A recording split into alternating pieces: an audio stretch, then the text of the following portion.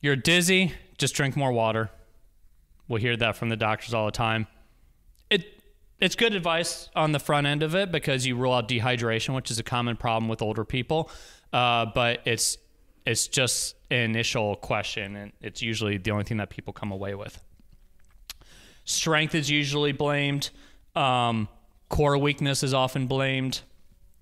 This just comes with age, of course, is the most common. So when we look at the research, these are the factors that are most associated with falling. And this is according to 6 different large studies where they look at a bunch of different high-quality studies, so meta-analyses where they put a lot of great research together. And basically, these are the most associated factors. You notice age is not one of these factors listed. So exercising, history of falls, medications, use of assistive devices, whether they use them or not. Again, these are associated factors, they're not cause. But if you use a cane or a walker, there's an increased association with falling. Okay.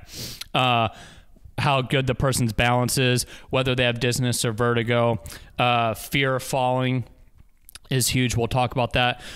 If their walking has changed or if they have problems with their walking, what's their home environment like, whether they can dress and take care of themselves, and if they have cognitive challenges as well. Parkinson's is associated with falls as well.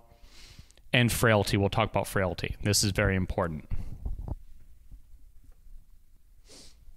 So, of course, these are all preventable. So that's the good news. Age is not one of the factors associated on this list.